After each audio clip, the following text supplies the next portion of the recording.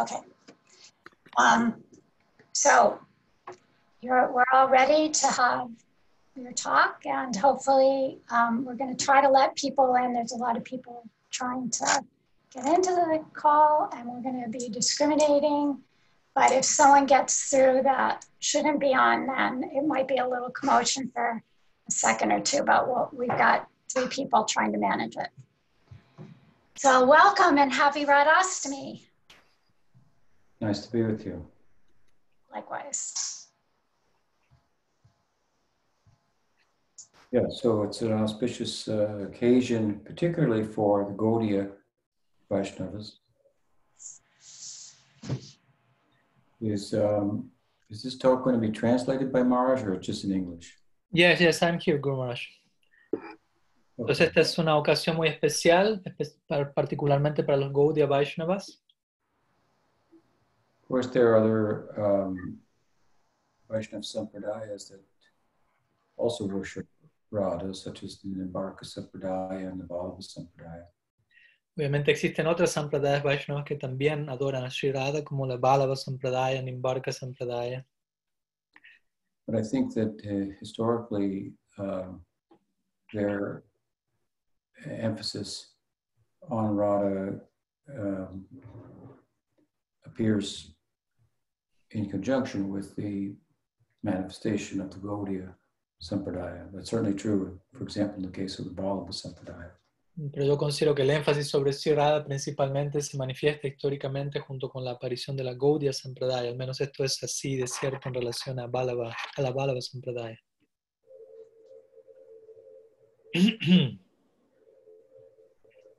So,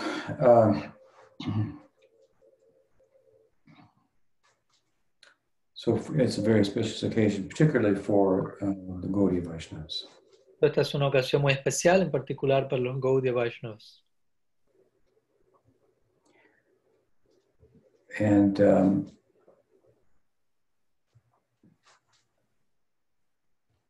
Prabodhananda Saraswati has wisely informed us that if we want to understand Radha and come close to her, that the means to do so is to come close to Chaitanya Mahaprabhu. Entonces, y Prabodhananda Sarasvati Thakur él sabiamente ha recomendado que si queremos acercarnos a Sri Radha, lo mejor que podemos hacer es acercarnos a Sri Chaitanya Mahaprabhu. So this is in a sense the essence of our teaching. If we look very closely at Chaitanya Mahaprabhu, and it's like one of those type of drawings that you look at, and if you look at it long enough, it changes, and you see something else there. If you look long enough at Chaitanya Mahaprabhu, then you'll start to see Krishna's there. Entonces esta es una de las enseñanzas más esenciales, y el punto es que si uno mira de cerca a Sri Chaitanya Mahaprabhu, más y más y más uno va a comenzar a ver a Krishna allí eventualmente.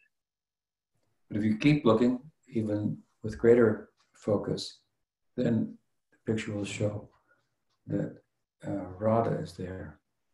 Pero si uno mira aún con mayor foco, esta imagen va a mostrarnos que Sri Radha está allí también. So the means to understand the prema that Radha embodies is through the lens and example of Chaitanya Mahaprabhu. Entonces el método para comprender el prema que Sri Radha personifica es a través de la figura de Sri Chaitanya Mahaprabhu. We know that the birth of Chaitanya Mahaprabhu's Leela takes place in the height, the apex of the Rasa Leela, which is the high point of Krishna Leela. Sabemos que el nacimiento, por decirlo así, el Gaur Lila, tiene lugar en lo que es la cima del Rasa Lila, el cual a su vez es la cima del Bhagavatam, del Braja Lila. As we know, Krishna disappeared from the gopis and then from Radhika, and then he observed them in their condition of separation as they sang in kirtan about him, and then of course he reappeared and tried to explain himself to them. Entonces, como sabemos, Krishna desapareció de las gopis luego de Sri Radhika y luego él contempló oculto en la condición de separación de ellas, y eventualmente, como sabemos, él reaparece e intenta explicarse a sí mismo por qué había desaparecido. And among other things, basically, in essence, he said that he disappeared from their midst to see the extent then of their love for him. Because if we possess something that's very valuable, but then we lose it, then the extent to which it's valuable becomes very apparent. Entonces, de esa manera, él menciona que él desapareció de ellas para contemplar la grandeza de su amor, ya que, como decimos, si alguien tiene algo muy valioso y eso valioso uno lo pierde eventualmente, ¿no? El valor de eso que uno perdió aumenta en esa situación. And at that time, he made a vow to try to repay them for their saintliness and their love, selfless love. Y en ese momento entonces él hace un voto, por decirlo así, para intentar pagar por la santidad, por su amor. And really embedded in what he told them at that time is his own, if you will, prediction of his appearance in an encore Leela as Chaitanya Mahaprabhu. Y el resultado de todo esto es lo que vemos en el Lila de Sri Chaitanya Mahaprabhu. He revealed that he could not repay them for their love, but their love in itself was the greatest reward. But that he would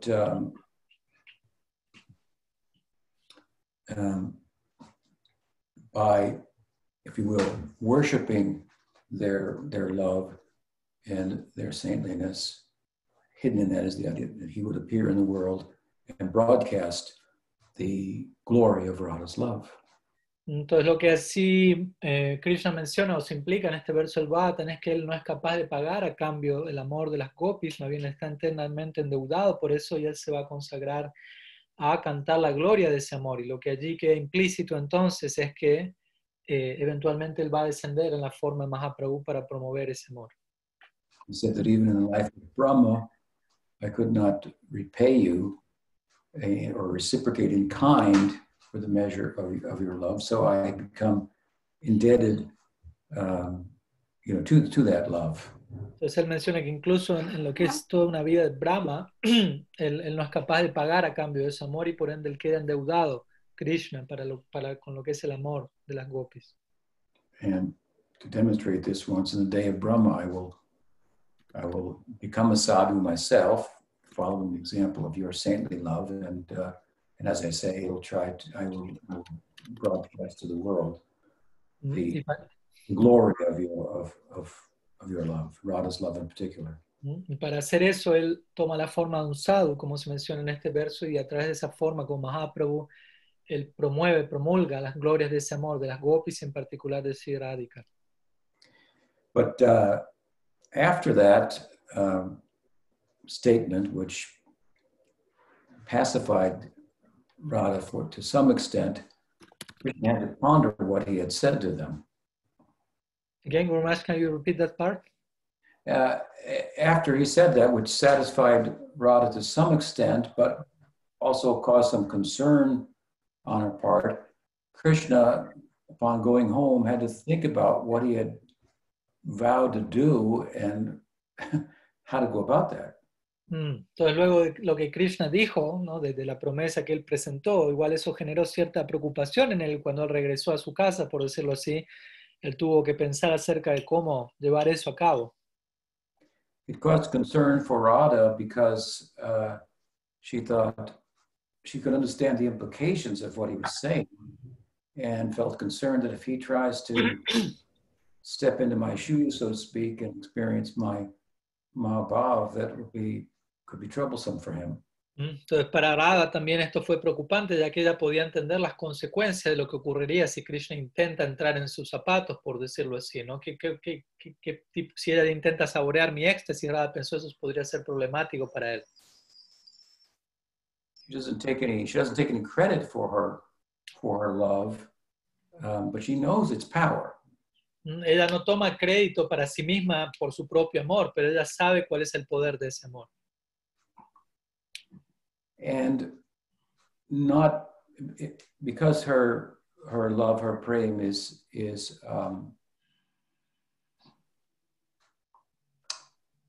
full of humility, then she had some concern that if her, for her prema to be broadcast all over the world, what that might do to the religious community who sees Krishna as the supreme, and suddenly she's being presented as the worshipable object of Krishna. Entonces ella, debido a que su prema está lleno de amor, al mismo tiempo ella está preocupada, Shirada, acerca de qué pasará si su prema es conocido a lo largo del mundo y qué le pasará a la comunidad religiosa en general, ya que en general la comunidad religiosa piensa que Dios, Krishna, es el objeto supremo del amor, pero en este caso se darían cuenta que no es tan así. So she went home that night with such concerns and also awareness of that if Krishna wants something, he's going to find a way to get it. Entonces Shirada regresó a su hogar esa noche, fue Radha la que se refería él antes previamente, que regresó a su hogar preocupada sobre qué pasará y sabiendo que Krishna es alguien inteligente y va a arreglárselas para lograr lo que él quiere. And meanwhile, as I'm saying, Krishna went home thinking, I said something made a pretty big statement there. How am I going to do that? Entonces Krishna también a su vez estaba preocupado, entonces, y volviendo a su casa también pensó, hizo una declaración muy grande, muy poderosa, ¿cómo voy a llevarla a cabo? And so he thought that he needed to be taught a little bit firsthand from her about the nature of her prema if he was going to really pursue it himself. Entonces él consideró que él debía ser instruido por ella de primera mano acerca del prem de ella, de manera que él eventualmente pueda intentar perseguir ese prem, esa experiencia. But he couldn't just go and, ask her that. Pero él no podía ir simplemente donde ella y pedirle eso. She is his Siksha guru, no doubt, but she teaches very subtly, not so much directly. Sin duda alguna, Shirada es la Siksha Guru de Krishna, pero ella también lo instruye a él de manera muy sutil, lo cual no se da generalmente de forma directa. So Krishna, of course, is very,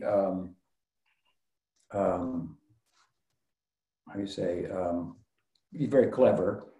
And so he devised a means to be taught about prema from Radha directly the morning after.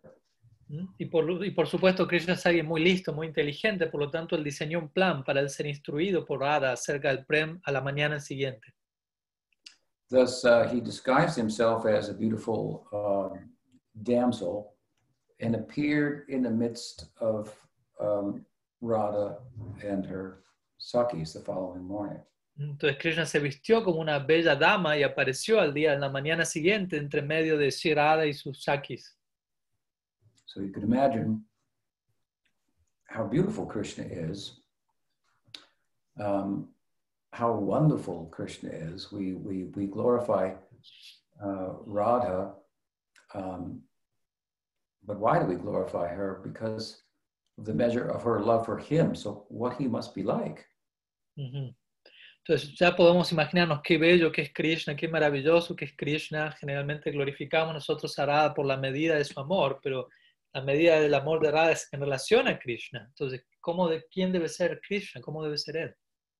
About the extreme form of Radhadasyam, which is the highest ideal of Gaudiya Vaishnavism. Sometimes it's said that those handmaidens of Radha, maidservants of Radha, they only love Krishna because Radha loves Krishna. Entonces, en relación a Radhadasyam, que representa el alcance último del Gaudiya Vaishnavismo, se dice en relación a Radhadasyam, a las sirvientas de Radha, que ellas aman a Krishna únicamente porque él tiene una relación con Sri Radha. Whereas others may love Radha because Krishna loves Radha. Mientras que otros aman a Radha quizás debido a que Krishna ama a Radha. In the extreme form of Radhadasyam that we're talking about,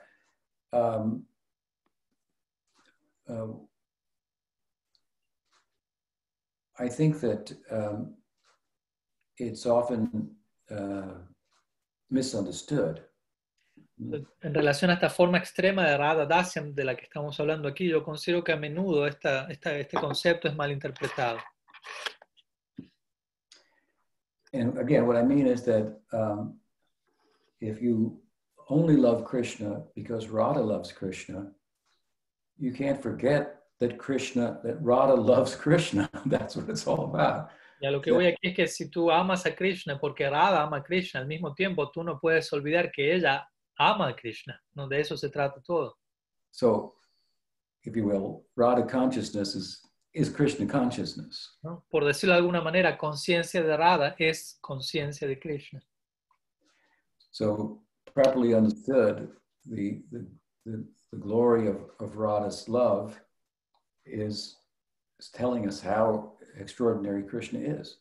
Debidamente comprendida, la gloria del amor de Radha nos está hablando en verdad acerca de quién es Krishna. So when he disguised himself as a heavenly damsel, then he was very, very attractive to Radhika and her friends. Entonces, cuando Krishna se vistió como una dama celestial, él se veía muy atractivo o atractiva para Radha y sus amigas. And they thought that some heavenly damsel had appeared amongst them, the village girls. Entonces ellas consideraron que una dama de los planetas celestiales había aparecido entre ellas, que eran muchachas de aldea. They took no pride in their earthly position and thought of heavenly damsels with some measure of esteem and reverence. ¿No? Ellas no se enorgullecían de su situación terrestre, por decirlo así, las gopis, y más bien se dirigían hasta estas damas celestiales con cierta medida de respeto, de reverencia. So they were extremely attracted to this young damsel and approached her and tried to find out, about her, what she was doing in their midst. They felt honored by her being within their circle. Entonces ellas se sintieron extremadamente atraídas hacia esta dama celestial y se acercaron donde ella para preguntarle de dónde venía, qué hacía allí en medio de ellas, en el círculo íntimo de ellas, etc. So they asked her where she was from and so forth, but Krishna, in the form of the damsel, remained silent. Entonces ellas le preguntaron de dónde era, etc., pero Krishna, en la forma de esta dama celestial, permaneció en silencio. And Radha pressed on and asked various questions to try to bring her out, seeing that she seemed a little bit disturbed, and Radha wanted to be the means through which her disturbance would be overcome. Can you repeat that, Guru Maharaj? I didn't get the idea. Radha could see that the damsel appeared a little bit disturbed, and she was trying to find out what was at the heart of her disturbance, so that she could help her to pacify her mind. Yeah, thank you. Entonces si Radha vio que esta otra dama, que era Krishna disfrazado, estaba perturbada de una forma u otra. Entonces si Radha quería averiguar cuál era la razón de esa perturbación para poder apaciguarla. And in speaking to Krishna, she spoke a little bit about her own self and her own love, and this gave rise to Satvika Bhavas in Krishna. Entonces, al Radha hablarle a esta otra dama, a Krishna, acerca de ella misma y de su amor, eventualmente no pudo evitar hacerlo. Esto generó diferentes Satvika Bhavas en Krishna. Which caused Radha to think maybe there was something she had some physical ailment. That was the problem. It wasn't an emotional problem that she was having, but maybe a physical problem. Entonces al ver esto, Radha pensó, bueno, quizás esta otra dama tiene un problema no tanto emocional, sino físico, y por eso se está comportando así. So she sent Vishaka Devi to bring some Ayurvedic ointment to massage the damsel's head that her father had acquired at great effort, and that had very extraordinary and almost magical effects. Whose father, Guru Maharaj? Radharani's father's. Ok, entonces Radha envió a Vishaka que consiga un ungüento, por decirlo así, ayurvédico, para que masajee a esta dama que había llegado, este ungüento había sido conseguido por el padre Sri Radha, y se decía este ungüento posee efectos muy mágicos. She began to massage the damsel's head and limbs, and then she said, "Oh, but if only Shamsundar were here and was to touch her body, then certainly she would overcome her illness." And Sri Radha is massaging or Visakha Guru Maharaj? Radha. Entonces Sri Radha estaba masajeando a esta, Visakha trajo el ungüento y Visakha comenzó a masajear a esta dama que era Krishna y pensó, si Krishna tan solo estuviese aquí, por el solo contacto con Krishna, esta dama quedaría curada de inmediato. And finally Krishna began to speak. Y Krishna finalmente comenzó a hablar. And he began to chuckle a little bit, laugh, and then he began to speak. Y primeramente sonrió, un poco rió brevemente y comenzó a hablar luego. And he began to praise Radha and explain how she was well known in the heavens amongst the damsels there and greatly venerated by them. Entonces Krishna, en la forma de esta dama celestial, comenzó a glorificar a Sri Radha y a mencionar cómo Sri Radha era conocida en los planetas celestiales y era venerada por ellos allí. This was a kind of a praise of her that just went over her head. She just ignores it. ¿No? Esta fue una glorificación dirigida a ella que pasó por encima de su cabeza, por decirlo así, en el sentido de que Radha ignoró por completo esa glorificación. Again, she knows that she has love for Krishna, but she thinks, well, why not? He's very attractive. It's nothing to do with me. It has everything to do with him. Pues la psicología de Radha es, ella sabe que ella tiene amor por Krishna, pero ella piensa, bueno, no es algo que tenga que ver tanto conmigo, sino tiene que ver con él es atractivo. So as Krishna is beginning to glorify her humility, natural humility, not something she has to think about, but natural humility just exudes and increases exponentially. Entonces, en la medida en que Krishna comienza a glorificar a Radha, la humildad natural de ella expele, se manifiesta de manera natural, sin ser forzado en absoluto. Sanatana Goswami has taught us in his Brihad Bhagavatamrita that the nature of prema and humility is that they're very complementary to one another. And in prema, humility is increased, and with the increase of humility, prema is increased. Entonces Sanatana Goswami en su Brihad Bhagavatamrita ha instruido acerca de la relación entre la humildad y el prema. En la medida que la humildad aumenta, el prema aumenta. Y en la medida que el prema aumenta, la humildad aumenta. Humility in Gaudiya Vaishnavism is very much the way, the means, if you will, in its primary practice of Nam Sankirtan, and it stays with us into the goal and expresses itself there as well. Para nosotros en el Gaudiya Vaishnavismo la humildad es el método, ¿no?, a través del cual nos ocupamos en Nam Sankirtan, pero una vez que el método nos lleva a la meta, la humildad permanece allí con nosotros en la meta también. So Krishna then in the form of the damsel is glorifying Radha's love, but she presses him to say more about her, why she's there.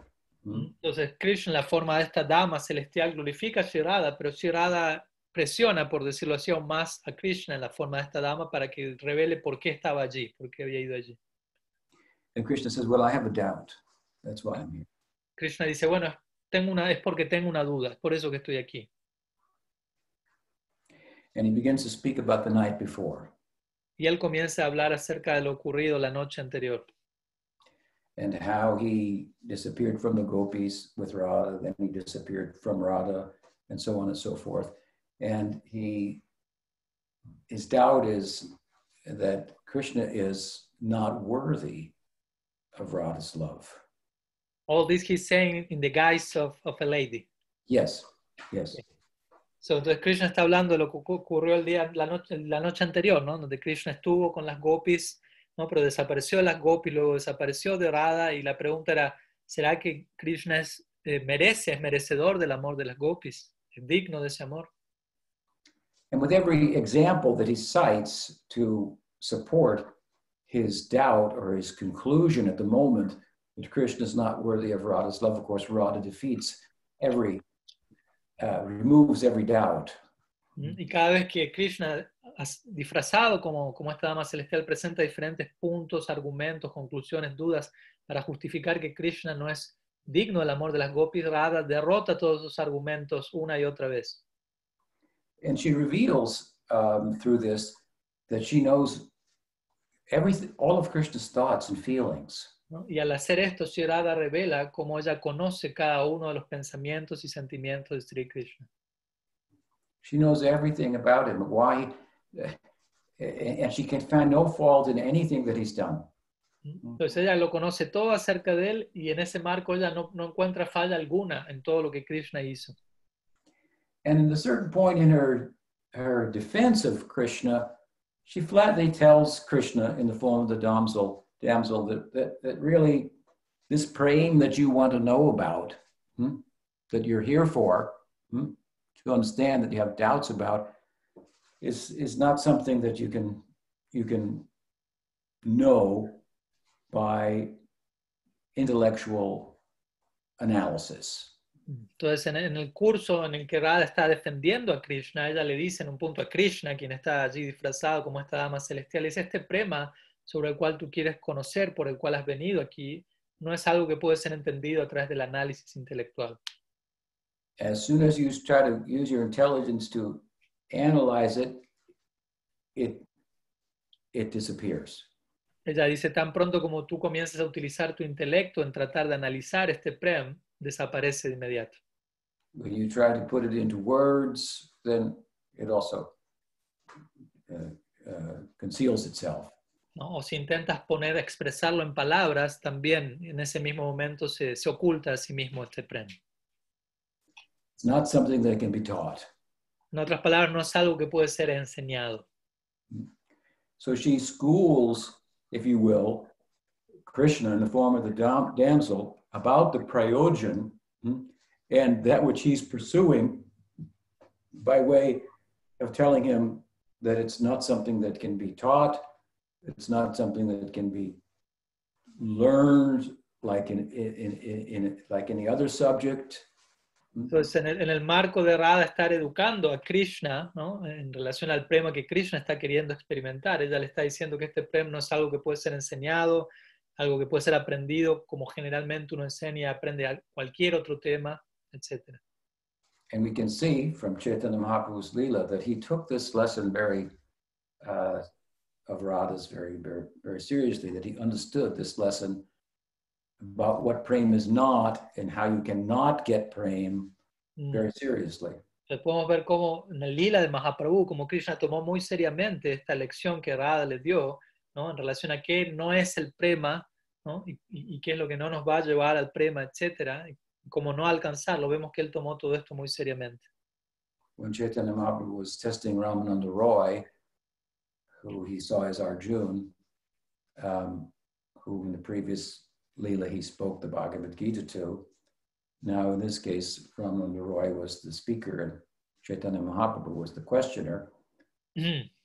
When Ramananda Roy finally spoke about bhakti, devoid of gyan and over-intellectualizing about it, thinking about it, if you will, gyan shunya bhakti, Mahaprabhu said, now in this discourse where I'm asking about prema and how to attain it, what you have said is a good answer. We're starting to get somewhere. Gyan shunya bhakti. Entonces, cuando Mahaprabhu estaba poniendo a prueba a Ramananda Roy fue Arjuna previamente, cuando Mahaprabhu era Krishna, en el Bhagavad Gita Arjuna era quien escuchaba y Krishna era quien instruía, pero aquí en el Gaur-lila Mahaprabhu es quien escucha y Ramananda Roy es quien está instruyendo. Y en el punto de la conversación en donde Ramananda Roy habló del bhakti, que no se ve obstruido por el intelecto, Gyan Sunya Bhakti, allí es donde Mahaprabhu al escuchar eso dijo, bueno, ahora estamos llegando a algún punto. Previamente a eso él fue rechazando todas las propuestas. In Gaudiya Vaishnavism, we have a very extensive and complex theology. En el Gaudiya Vaishnavismo poseemos una teología muy compleja y extensa. And a very complex philosophy. Y una filosofía muy compleja. and we try to learn it. e intentamos aprenderla. And if we keep trying to learn it, at some point we'll understand that it's trying to tell us that it can't be learned. ¿No? Y si en un punto nosotros seguimos intentando entenderla, esa misma filosofía nos va a dar a entender que no podemos entenderla. We'll, at a certain point in trying to capture it between our ears, we will short circuit. Mientras que, porque en cierta etapa, si intentamos capturar todo entre nuestros dos oídos, por decirlo así, en nuestra cabeza, vamos a experimentar algún tipo de cortocircuito.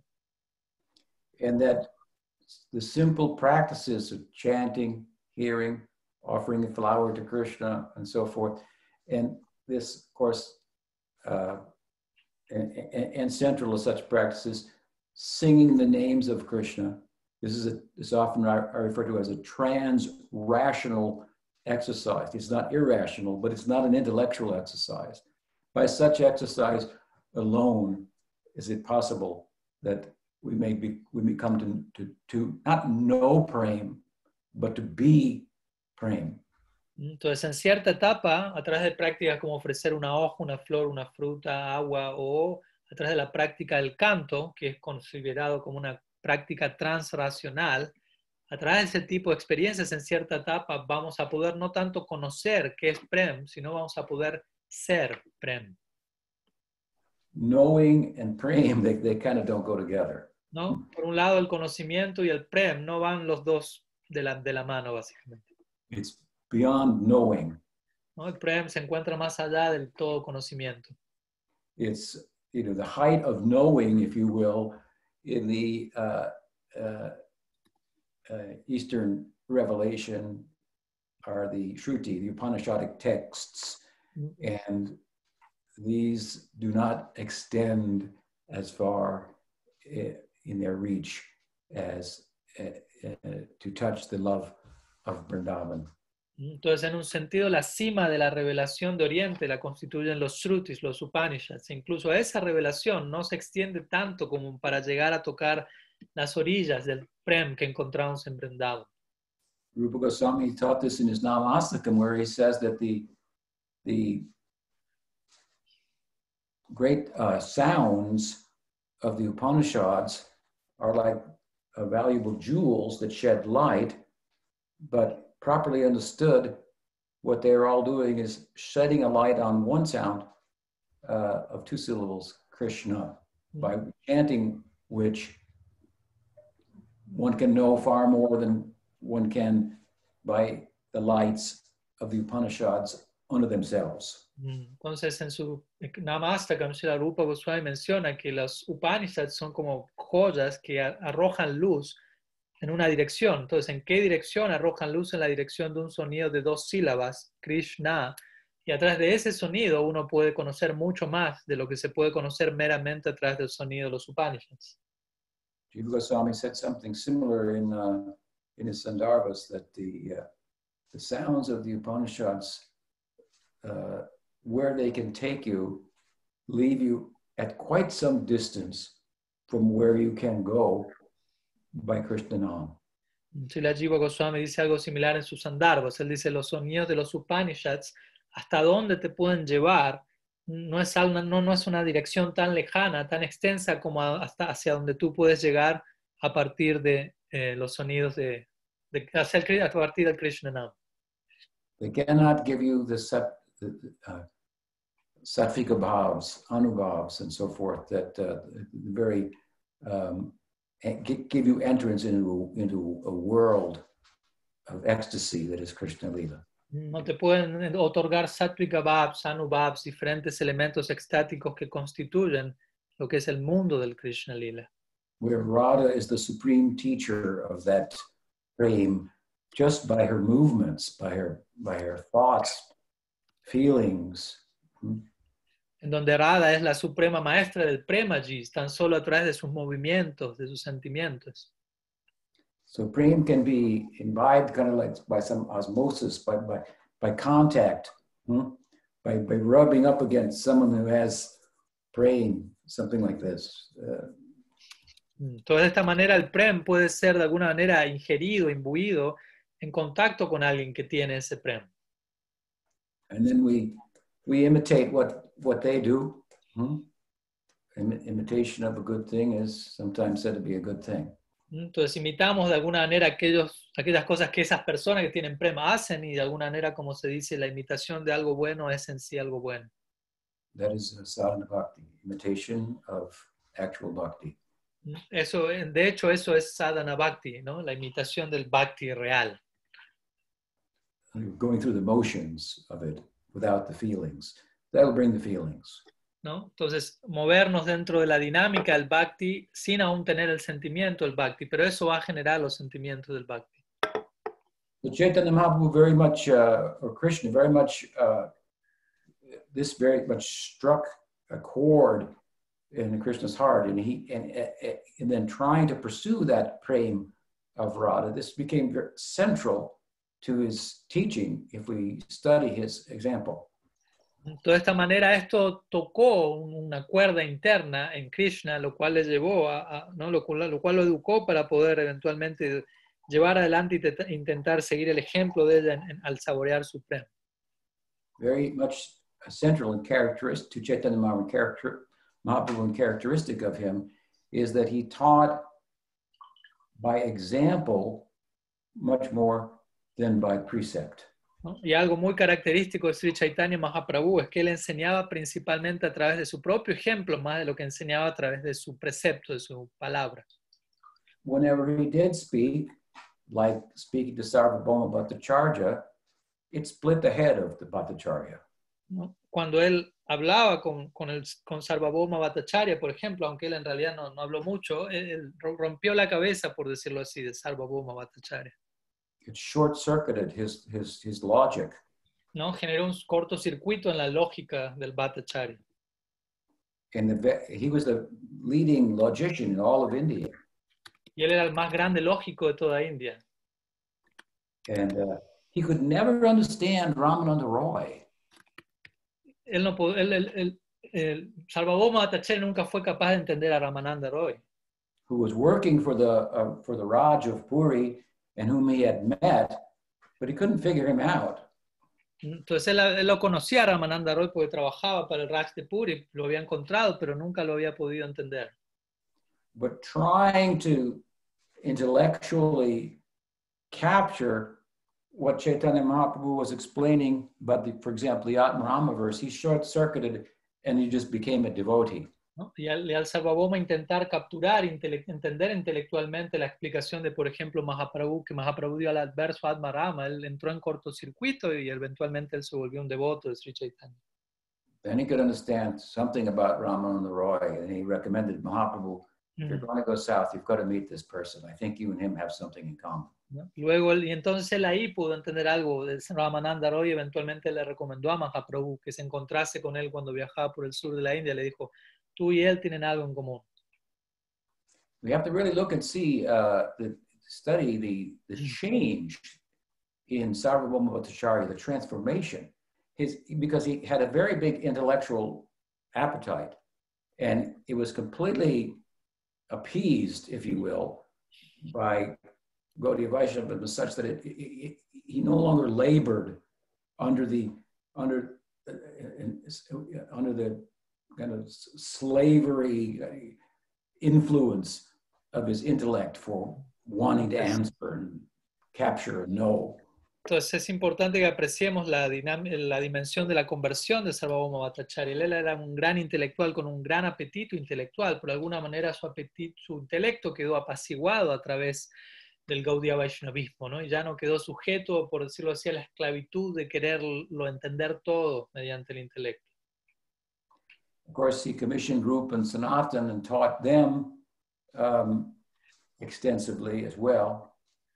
Obviamente Mahaprabhu también empoderó a Rupa Sanatan y los instruyó en detalle a cada uno de ellos. But if we study their teaching, as I say, the essence of the teaching is that this is bigger than your head. Pero si entendemos la esencia de las enseñanzas de Mahaprabhu, es que el tema que les entregaba está por encima de nuestra cabeza. And it will only be understood through the heart. Y esto en última instancia va a ser comprendido a través del corazón. As I've often said, we have to use our head to soften our heart. Como yo a menudo digo, uno debe utilizar la cabeza para ablandar el corazón. So this siksha, if you will, Chaitanya Mahaprabhu imbibed directly from Radha the night after the Rasa Leela, and it's very, if we study his example, we see it's very central to his teaching.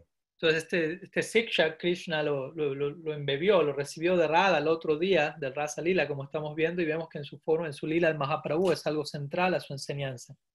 It should not be used, however, as an excuse not to study the books.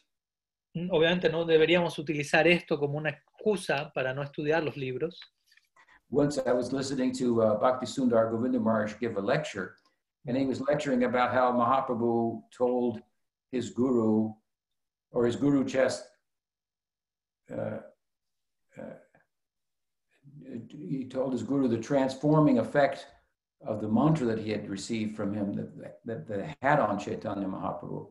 En una ocasión estaba escuchando una clase de Bhakti Sundar Govinda Maharaj en donde él estaba narrando cómo Mahaprabhu le narraba a su guru el efecto transformador que había tenido sobre él el canto del Santo Nombre. And his guru criticized trying to study the Vedanta and so on and so forth, and was making these, Govinda Maharaj was making these points that I'm making about Gyan Shunya Bhakti, and in the course of making the points, he was citing this verse, this verse, this verse, this verse, this verse, this verse.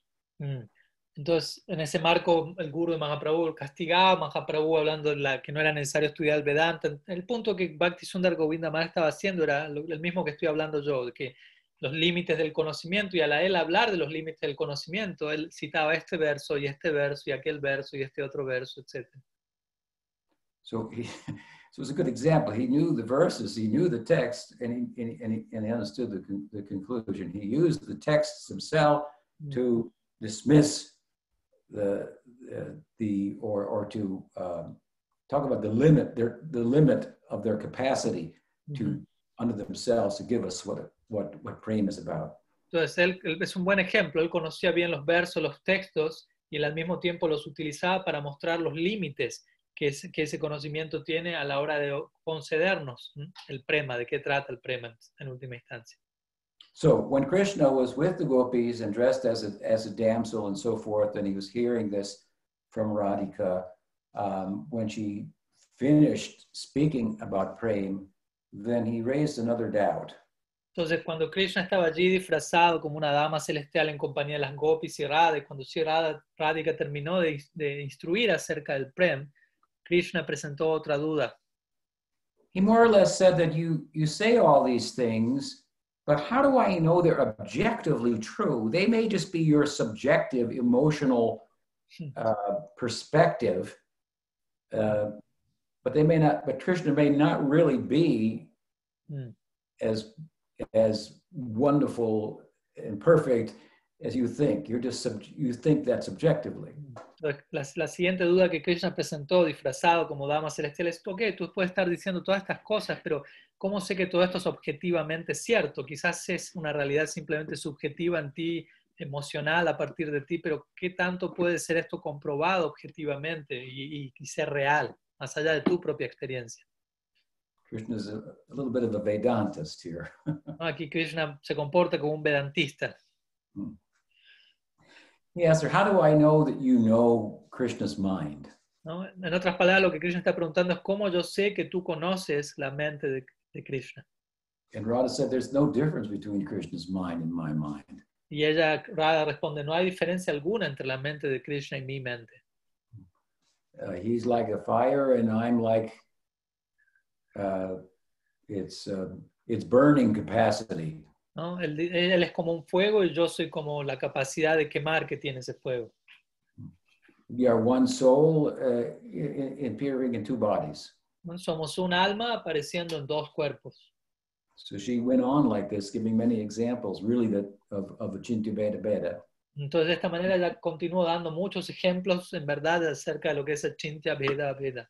Without invoking the term, of course. Obviamente sin invocar el término propiamente dicho. And so Krishna was getting more and more siksha. Entonces Krishna estaba recibiendo más y más siksha aquí. Here he's learning Achintya Beda Beda Tattva from Radha. Entonces aquí Krishna está aprendiendo Achintya Veda Veda Tattva de Radha. All these things that he'll have to teach by his example and typical Swamis and so forth. Again, Guru Maharaj, last part I didn't hear. So he getting more siksha that he will have to have in order to teach and glorify Radha, which is his mission. Ok, entonces él está recibiendo todo este siksha que es necesario en caso de él querer eventualmente glorificar a Radha, todo lo cual constituye la misión que él tenía aquí.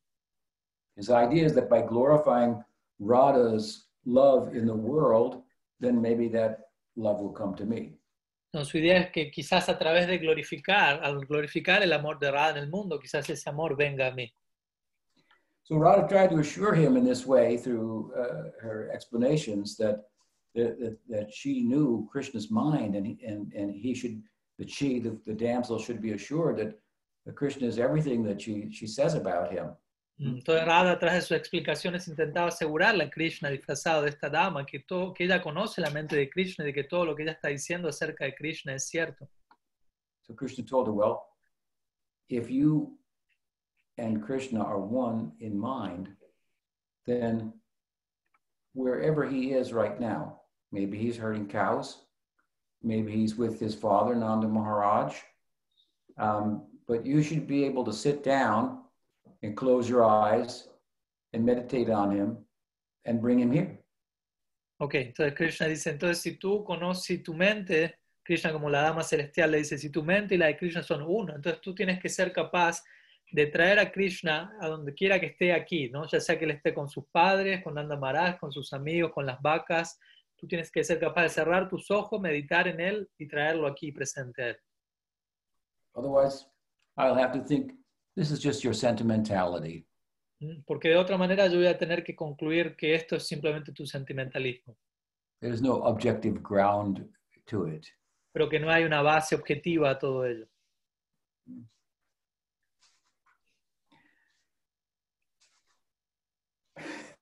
And so, Radharani was compelled to take the challenge. Entonces al Krishna decir esto en la forma de la dama celestial, Radha se vio obligada a aceptar el desafío. With a very simple and pure heart, she knew what she was saying was true, and so she thought, I guess I must be able to do this. So she sat down like a yogi, closed her eyes, and began to meditate on Krishna. Entonces ella, con un corazón muy puro e inocente, ella pensó, sí es cierto, todo lo que yo estoy diciendo, yo tengo que ser capaz de poder hacer esto. Entonces de esta manera ella se sentó, cerró sus ojos, se sentó en una postura yógica y comenzó a meditar en Krishna. And all of her sakis are looking, waiting in anticipation, what's going to happen. Todas las sakis allí presentes estaban allí esperando con gran anticipación qué es lo que va a pasar ahora. And Krishna began to take off his disguise. ¿No? Y Krishna en ese momento comenzó a quitarse toda su ropa, todo su disfraz y le decía a las sakis que no dijesen nada. Looking at all the sakis, ¿No? Diciéndole a todas las sakis que hagan silencio mientras él se manifestaba como Krishna. They understood that, oh, Krishna has come in disguise in this way. ¿No? Y en ese momento las sakis pudieron entender, oh, Krishna vino disfrazado de esta forma, mientras Radha estaba con los ojos cerrados meditando. And Radharani finished her meditation, opened her eyes, and there was Krishna. Entonces Srimati Radharani concluyó su meditación, abrió sus ojos y allí estaba Krishna. So in this way, Krishna learned something directly from Radha the night after the Rasa Leela that gave him confidence, if you will, in his ambition to pursue the experience of her prema. De esta manera Krishna aprendió algo de Radha el día siguiente, la noche de Rasa Lila, lo cual le dio confianza en lo que era su ambición de poder perseguir la experiencia del Prem de Radha. And what he learned there was very central to his teaching in the form of Gaur Krishna. Y aquello que él aprendió allí es algo central a lo que es su enseñanza en su forma de Gaur Krishna. And we know from Shikshastakam that, as it's explained in Chaitanya Charitamrita, at the very end of Chaitanya Charitamrita, Chaitanya Mahaprabhu speaks the last verse of Shikshastakam. Y al final mismo del Chaitanya Charitamrita aprendemos de todo esto. En esa sección él habla el último verso del Sikshastakam. And Krishnadas Kaviraj Goswami says, here, Radha is speaking here. ¿No? Y cuando Mahaprabhu habla este último verso, Krishnadas Kaviraj dice, este verso es hablado aquí por Radha. So at this point, Mahaprabhu has become successful in terms of entering into the bhav of Radha. And the words that he speaks there are very similar to what he was taught by Radha the night after the Rasa Lila. Entonces, Mahaprabhu en este punto, el Sikshastakam es exitoso en poder experimentar el bhava de Sri Radha plenamente. Las palabras que él ahí menciona son muy similares a lo que él recibió a modo de instrucción la noche siguiente al Rasa Lila. And then that teaching is being shared with all of us.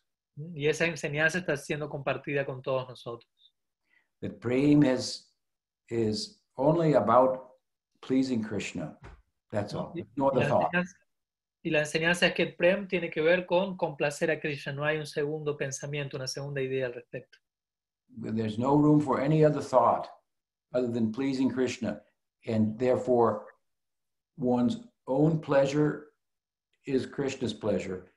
Even if it pleases Krishna to apparently make us unhappy, that becomes our pleasure. Entonces, la idea es que básicamente no hay un segundo pensamiento aparte del placer de Krishna. Y cualquier cosa que complazca a Krishna, ese va a ser nuestro placer. Y si a Krishna le da placer causarnos a nosotros alguna aparente situación no placentera, entonces ese va a ser nuestro placer. And Mahaprabhu was teaching there also, Radha is teaching that it's not about thinking about pleasing Krishna, but just moving spontaneously with the entire makeup of your psychophysiological self for the pleasure of Krishna at every moment. Entonces, Sri Radha y Mahaprabhu, ellos nos están enseñando que en realidad dar placer a Krishna no tiene tanto que ver con pensar en dar placer a Krishna, sino espontáneamente movernos en esa dirección y con todo nuestro ser, con todo nuestro carácter, composición, nuestro ser psicológico, avanzar en la dirección de dar placer a Krishna espontáneamente. In the words of Radha, Chaitanya Mahaprabhu speaking, and very central to that last verse is that she's speaking in, despite her exalted position amongst all goddesses, she's speaking of herself in the mood of a maidservant. Entonces, otro punto importante aquí es que pese a la posición exaltada de Sri Radha, incluso en comparación a otras diosas, ella habla de sí misma como una mera sirvienta. Her romantic love for Madhurya, her Shringa rasa, is like all the rasas, based in a serving ego. Su amor romántico hacia Krishna. In a self-sacrificing ego. Su amor romántico para con Krishna, su Shringa rasa, como todos los demás razas, está basado en un ego, una identidad de servicio, en una identidad de sacrificio de uno mismo. Where the self-sacrificing reaches a point that it's no longer a calculation that I should make a sacrifice, but turns to, in the words of Pachidamar, self-forgetfulness, forgetting oneself. Y en un punto este sacrificio de sí mismo llega a un punto de desarrollo en el cual uno ya no piensa en términos de voy a sacrificarme o no. Y ese sacrificio de sí mismo alcanza otro nombre, otra etapa que si la llamarás lo llamaría olvido de sí mismo. Radharani is explaining there that even in Krishna's separation, the reason that it's bearable is because he's arranged it, so it must be pleasing him in some way. And really, while the solution should be, it's so painful, suicide, because it's pleasing to him, there's no question of that. Entonces, en este octavo verso, el Sikshastakam, Radharani razona que incluso en separación de Krishna, ella acepta esa situación y porque por alguna razón Krishna arregló esa situación y debe ser placentero para él y por otro lado para ella, aunque sea doloroso, la solución a eso, por ejemplo, suicidarse, no es algo que ella va a considerar porque eso no daría placer a Krishna. And while speaking about the selflessness, if you will, of her love for Krishna and so forth, Mahaprabhu in the words of Radha, also answers a doubt that may arise amongst those who are somewhat familiar with the Leela. And that in connection with the fact that sometimes Radharani seems displeased with Krishna. Seems displeased. Yeah. Okay. Y en un Angry. punto, sorry? Gets angry with him. Ya. Y en algún punto de esta conversación Mahaprabhu presenta otro tema, más allá de la ausencia de egoísmo, de la abnegación del amor de Radha. Uno puede, al observar el hilo, uno puede ver que por momentos Radha se ve enojada con Krishna. Entonces, ¿cómo explicar eso en este marco? But Krishnadas Kaviraj there explains that the sloka, he explains that what Radha's answer, if you will, to that doubt is that no, this is something, jealousy that I express at times, this is something that pleases Krishna very much. Entonces, Krishnadas Kaviraj comenta, ¿no? Parafraseando a Radha, respondiendo ante esa acusación, por decirlo así, ella diría, no, ese enojo, esos celos que yo exhibo, en realidad ellos complacen a Krishna tremendamente y por eso yo lo exhibo, por el placer de él. This man, if yes it's called, is something that only serves to kind of refresh the love and give it new energy. Este man, tal como es el nombre que recibe este tipo de enojo, cumple el propósito de refrescar, por decirlo así, el amor entre Radha y Krishna, de brindarle nueva energía, nueva fuerza.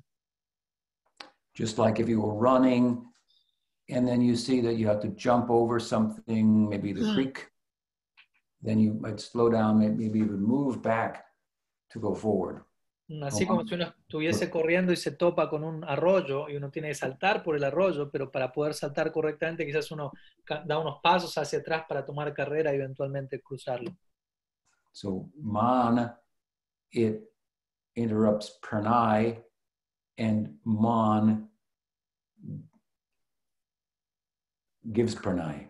Entonces en ese sentido man o este amor celoso interrumpe a pranay, a la interacción amorosa, pero al mismo tiempo man da lugar a pranay en una forma superior.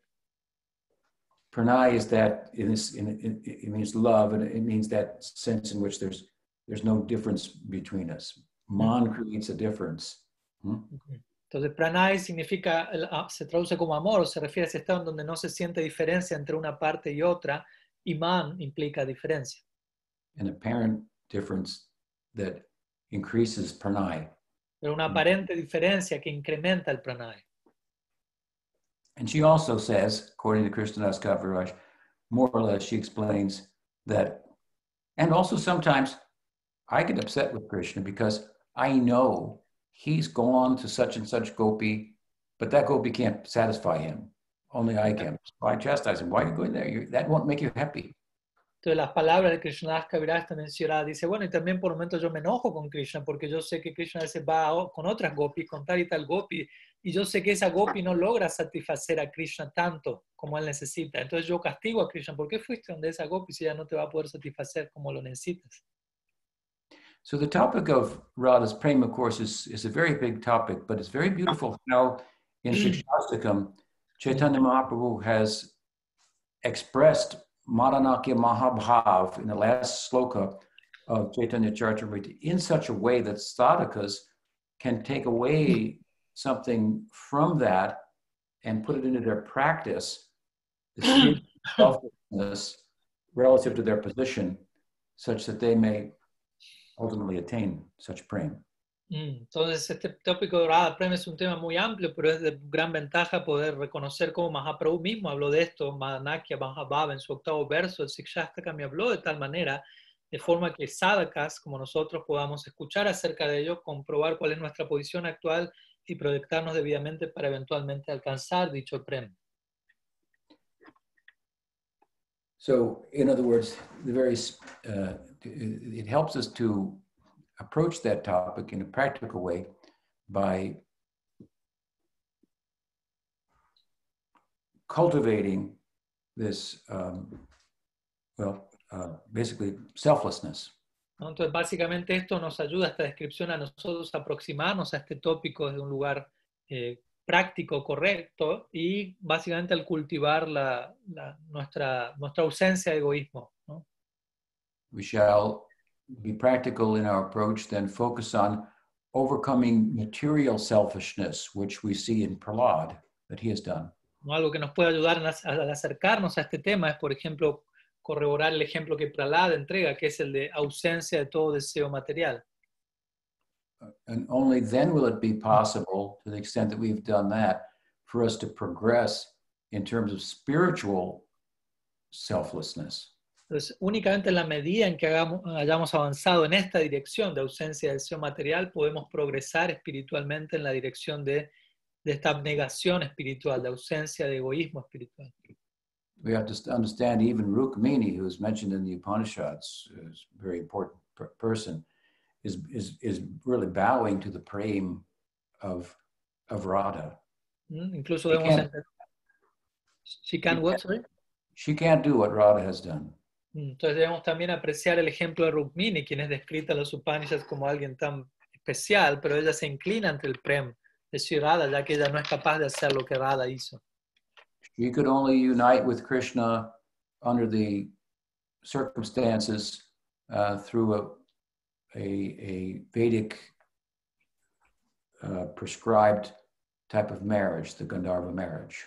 Ella únicamente se pudo unir con Krishna a través de ciertos ritos prescritos por los Vedas, a través del casamiento Gandharva que ella tuvo con él. She could not cross over the Vedas.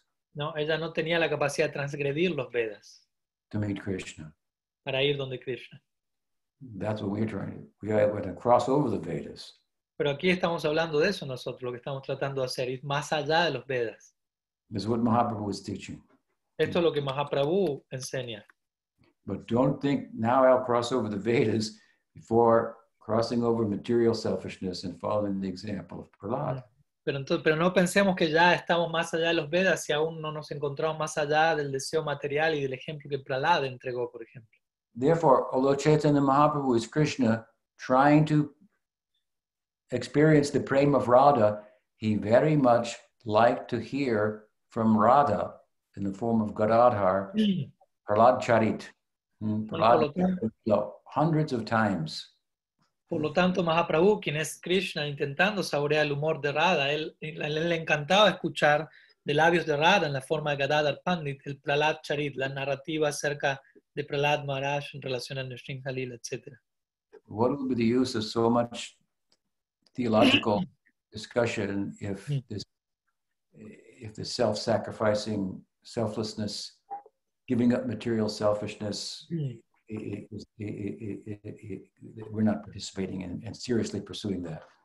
¿Cuál es el propósito de tanta discusión, análisis teológico, si no estamos participando plenamente en la abnegación, en liberarnos del deseo material, en liberarnos del egoísmo, en sacrificarnos a nosotros mismos? So, these are a few thoughts about Radha. We've spoken for an hour. I'll see if I can answer some questions if there are any. Entonces, estos son algunos pensamientos, algunas ideas en relación a Sri Radha. Ya he hablado a lo largo de una hora, así que no sé si hay alguna pregunta para yo poderla responder. Okay, so everybody's muted. So if you'd like to ask a question, put up your virtual hand or put something in the chat. Entonces, si alguien tiene alguna pregunta, como están todos silenciados, pueden enviar su pregunta por escrito vía chat o pueden levantar la mano. Para que se Tienen dos preguntas. Yeah, Pradyumna Das. He has two. Can you activate Archan Siddhi, his mic? Yeah, it's Pradyumna. Okay. Pradyumna Das, ki jai.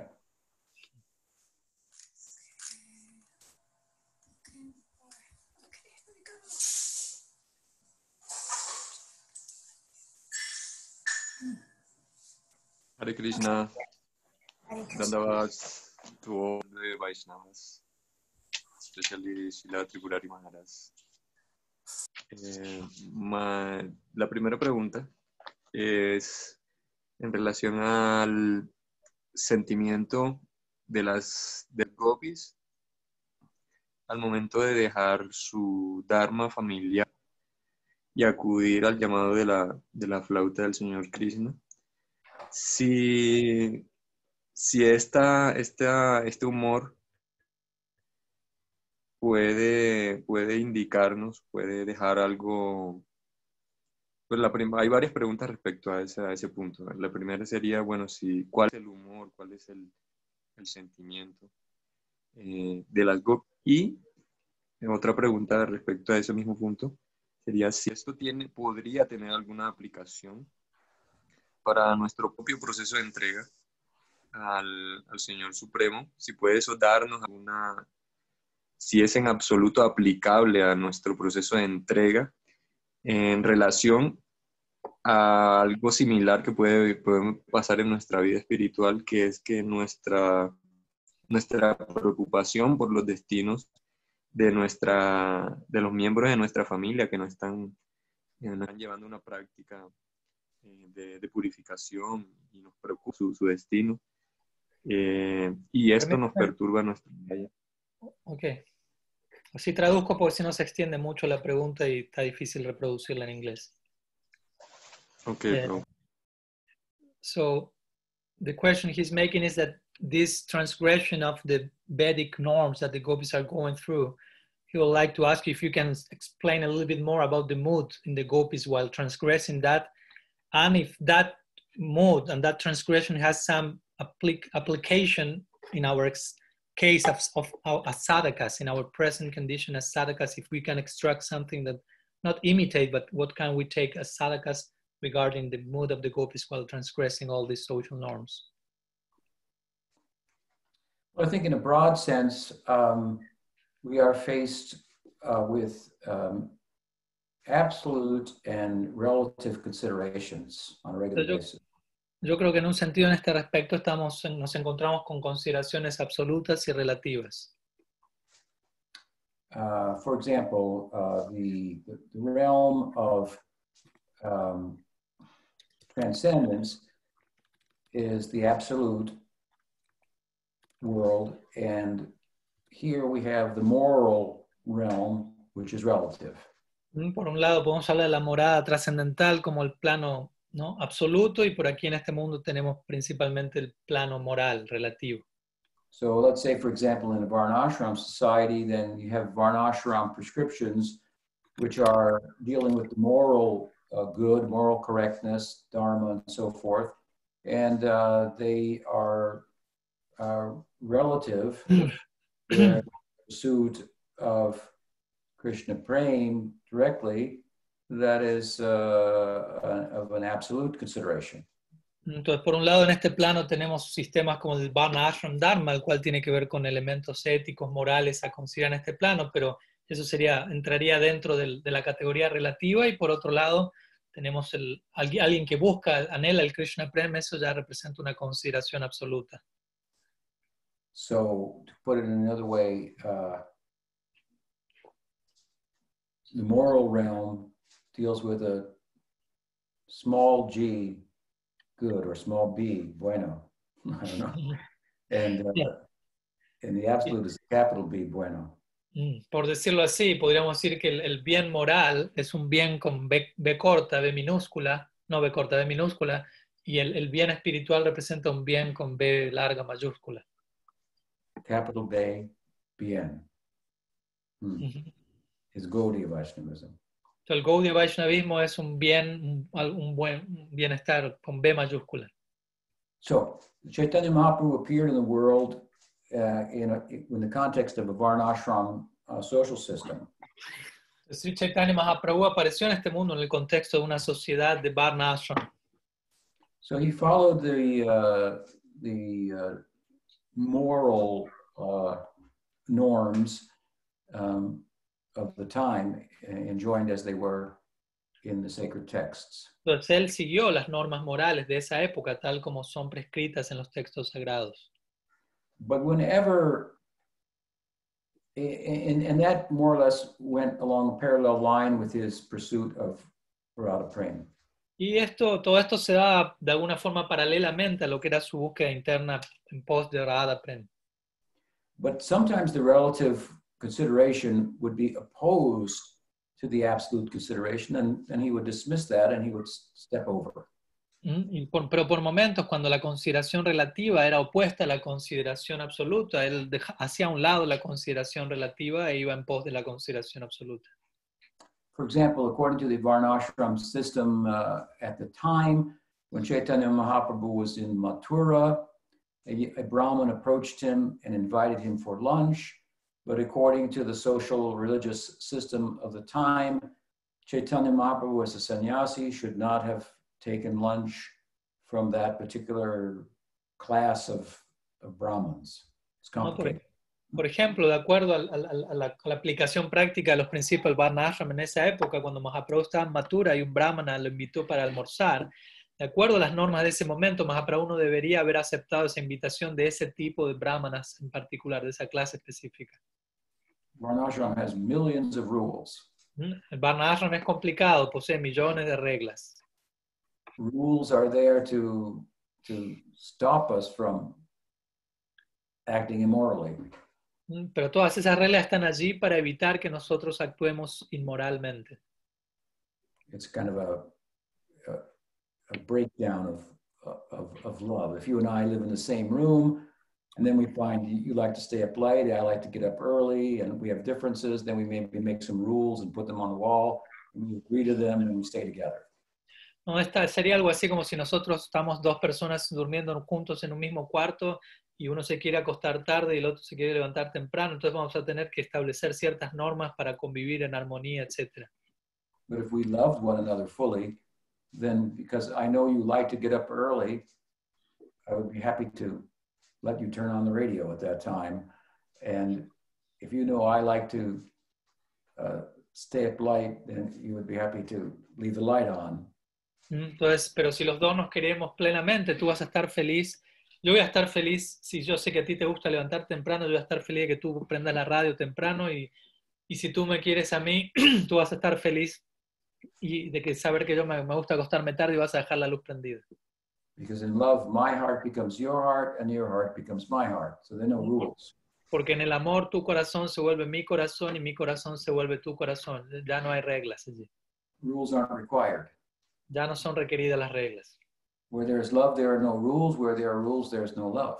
En donde hay amor ya no hay reglas y en donde hay reglas no hay amor. Or not much love. Al menos no mucho amor. Mm-hmm. So on this occasion in Mathura, Chaitanya Mahaprabhu sensed something about this Brahman that transcended his social religious status. Entonces, en relación a lo que menciona previamente Mahaprabhu Mathura con este Brahman, él mencionó algo en relación a trascender, es el estado socio-religioso de él. Something that they had in common that transcended the differences arising out of the Varnashram consideration. ¿No? Él eligió almorzar con él porque él vio que ambos tenían algo en común entre ellos que trascendía la consideración de Varnashram. So Mahaprabhu inquired from him about his background, and it was revealed that he was a disciple of Madhavendra Puri. Mahaprabhu indagó acerca del trasfondo de este Brahman y eventualmente llegó a conocer que este Brahman era discípulo de Madhavendra Puri. So he had the seed of the same love that Chaitanya Mahaprabhu was pursuing. Therefore, Mahaprabhu transcended and rejected the Varnashram rule and took lunch with that Mathura Brahman. Entonces este Brahman tenía la misma semilla del amor que Mahaprabhu estaba buscando experimentar, por lo tanto, sabiendo eso, Mahaprabhu trascendió, rechazó las consideraciones de Varnashram en ese momento y decidió almorzar con él.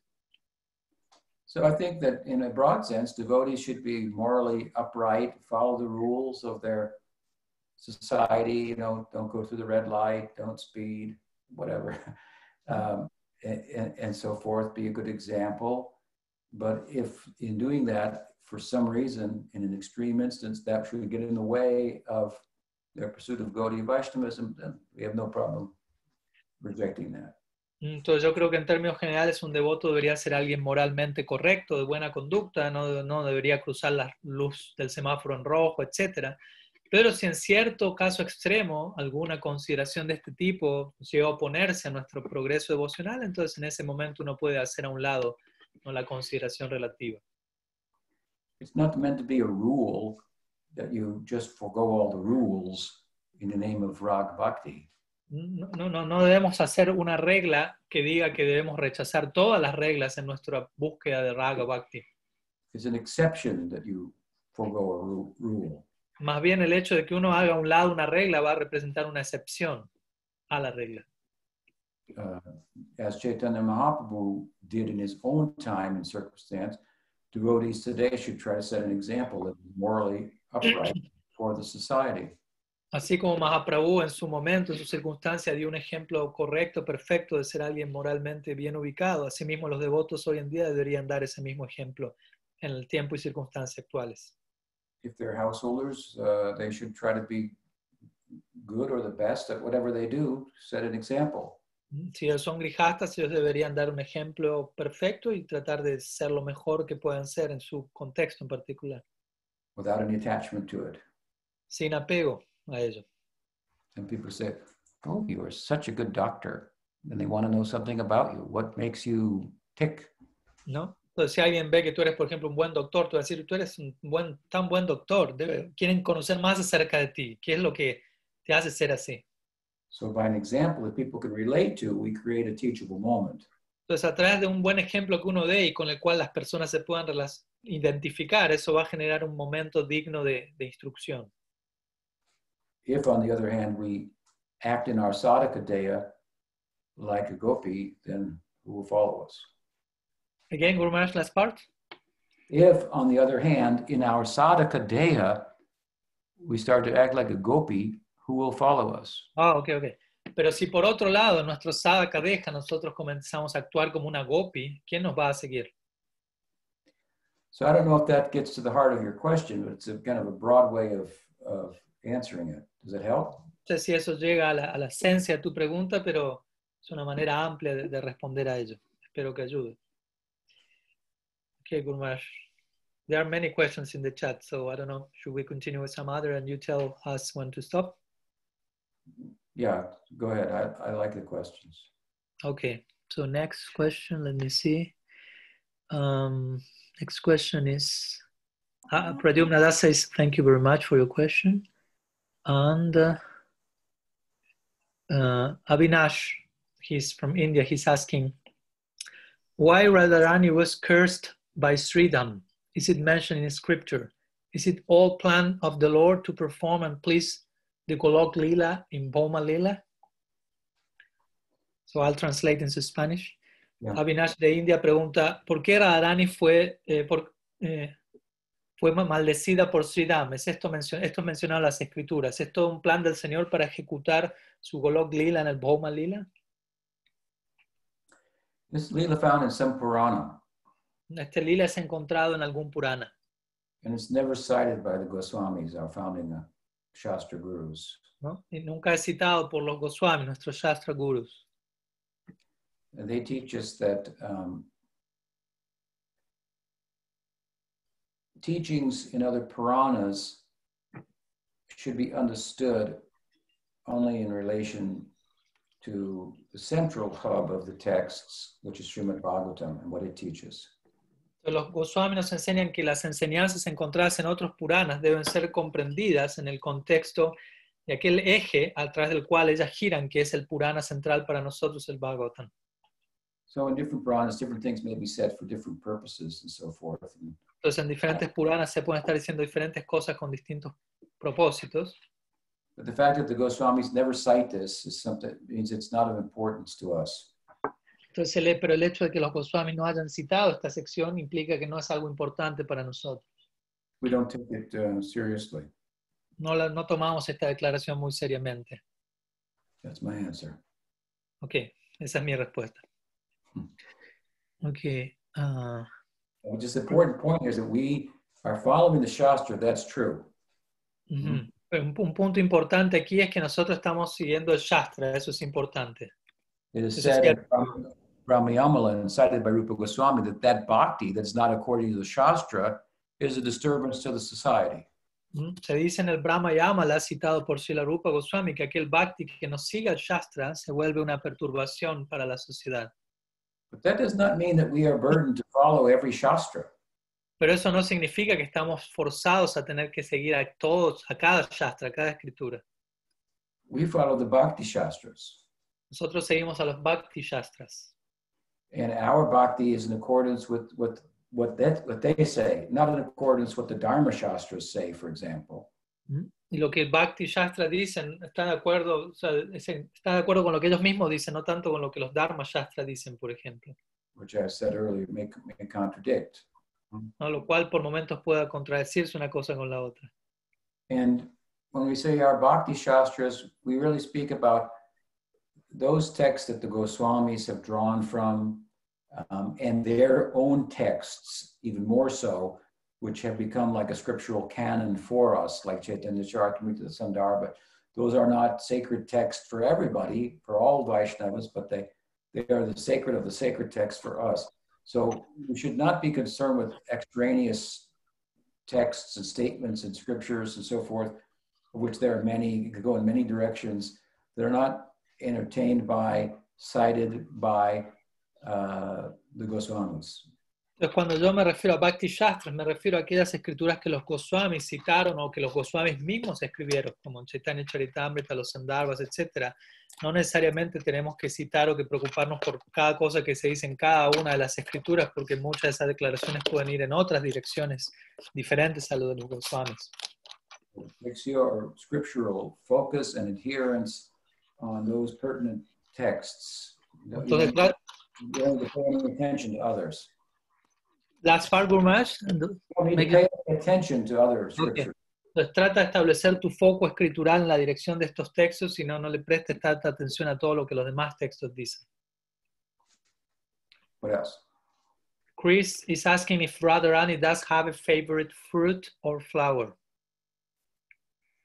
There are different opinions about that. Chris pregunta si Radharani posee alguna fruta o flor favorita. Y si la Tripurari responde, hay diferentes opiniones al respecto.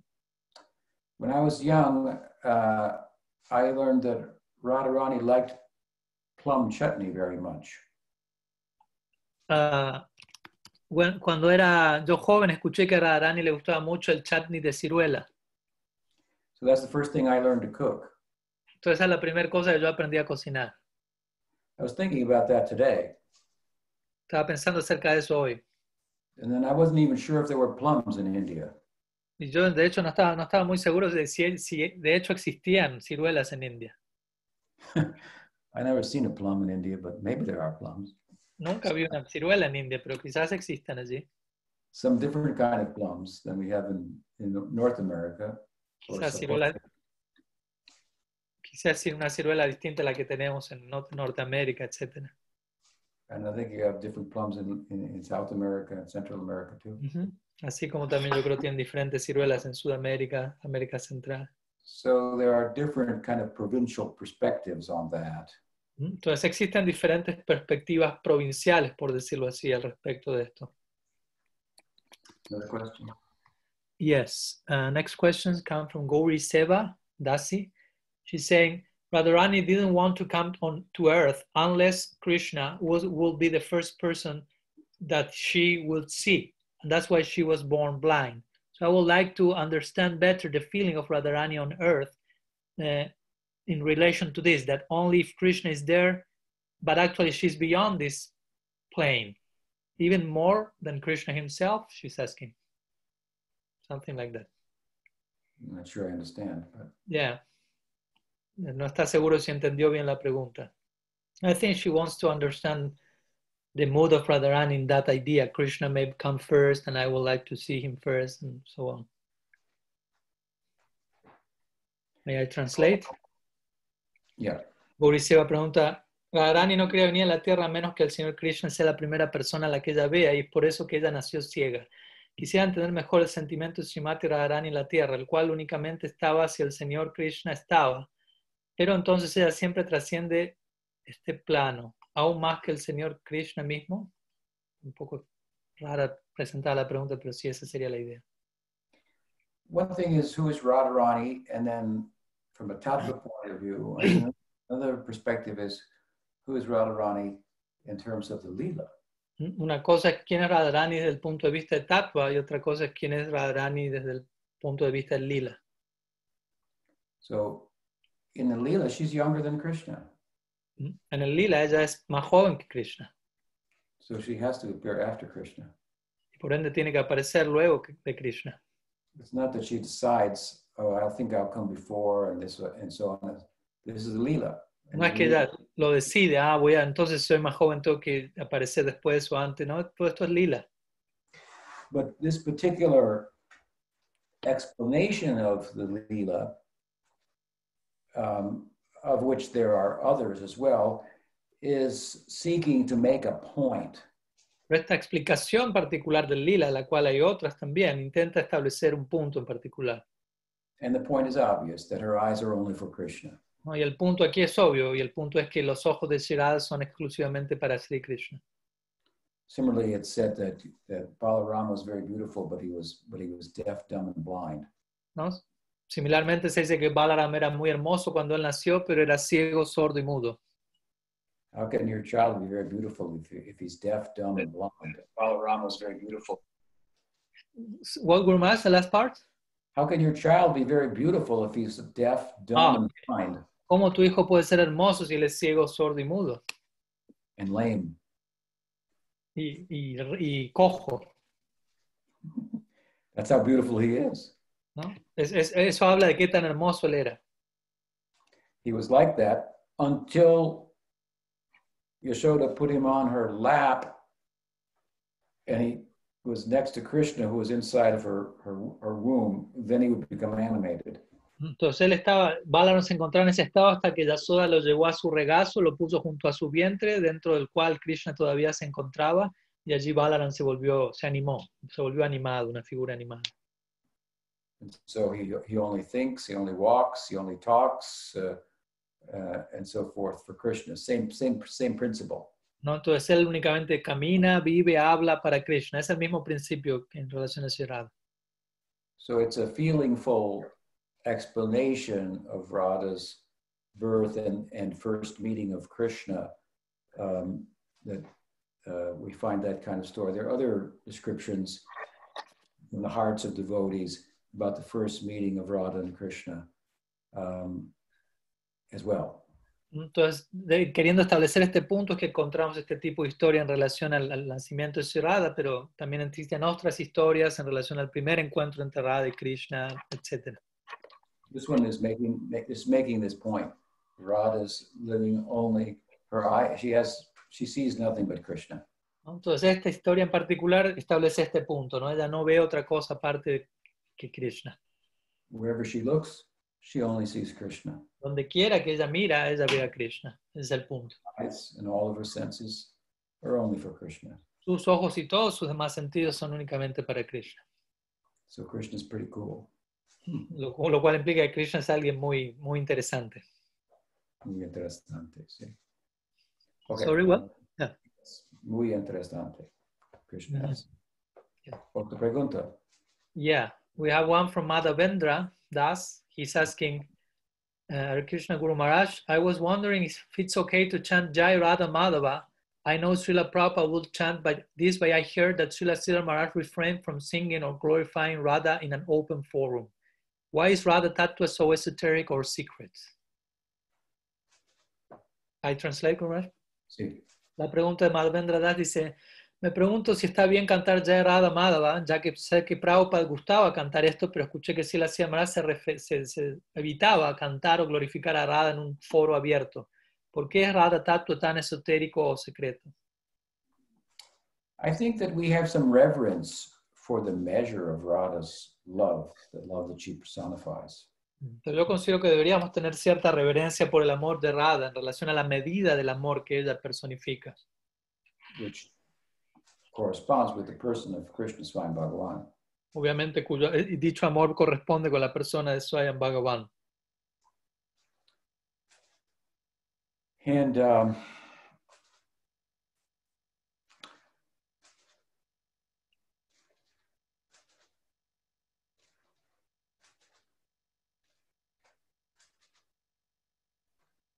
let's look at the example of Nityananda Prabhu. Por ejemplo, miremos por un momento al ejemplo de Nityananda Prabhu. During the Rath Yatra one year, he saw Chaitanya Mahaprabhu transform into Radha. ¿no? En un Ratha Yatra, un año, él vio a Mahaprabhu transformarse en Radha. Chaitanya Mahaprabhu was leading the cart of the chariot of Lord Jagannath by his dancing and his kirtan. Mahaprabhu está liderando el carro del Ratha Yatra a través de su kirtan. And Nityananda got the vision. This is Radha is leading Krishna, who is Jagannath. Y Nityananda tiene esa visión, que Mahaprabhu en realidad es Radha llevando adelante a Jagannath, quien es Krishna. Krishna, Jagannath stopped his chariot to study the dancing of Chaitanya Mahaprabhu. Entonces Krishna Jagannath detuvo la carroza para estudiar la danza de Chaitanya Mahaprabhu. Krishna says through the words of Krishnadas Kaviraj Goswami that he is the student and Radharani's dancing is his guru. ¿No? Entonces Krishna dice a través de las palabras de Krishnadas Kaviraj Goswami que él es un estudiante y la danza de Radharani es su guru. So when Nityananda saw Chaitanya Mahaprabhu in his transform into Radha, then at a distance he paid his dandavats. Entonces cuando Nityananda Prabhu observó a Mahaprabhu transformarse en Radha, por decirlo así, él a una distancia ofreció sus dandavats.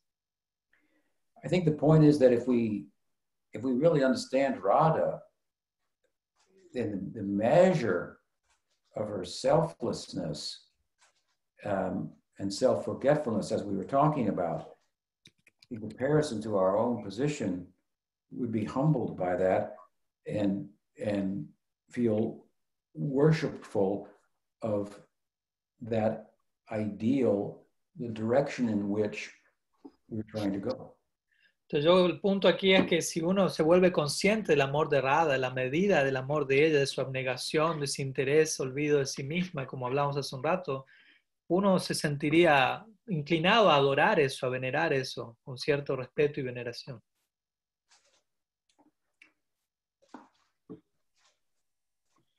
After all, Radharani is the worshipable object of Krishna. Después de todo, Radharani es el objeto adorable de Krishna mismo. We find in Gita Govinda that Krishna touches the feet of Radha, shows reverence to her. En el Gita Govinda encontramos que Krishna toca los pies de Sri Radha, mostrando reverencia y respeto a ella.